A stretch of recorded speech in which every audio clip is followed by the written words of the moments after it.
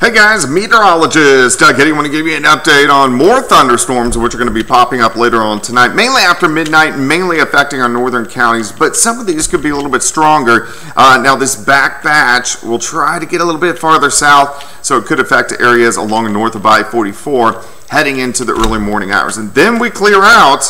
Most of the day is going to be dry, but we do have a severe threat at level 2 out of 5, timing 4 p.m. to about 9 p.m. on the 4th. Main threat is going to be hail and wind. Now, temperatures warm up, lower 90s by the time we get to about the noon hour, and then I think most of us get into the mid to upper 90s. Watch the showers and thunderstorms really get going through the evening hours, especially along and south of the I-44 corridor, but some of these are going to be strong to severe. Getting into Missouri, or left over in Missouri by 9 p.m. and hopefully we'll get these out of here by 10 or so everybody can do fireworks. But alert day tomorrow with that severe threat.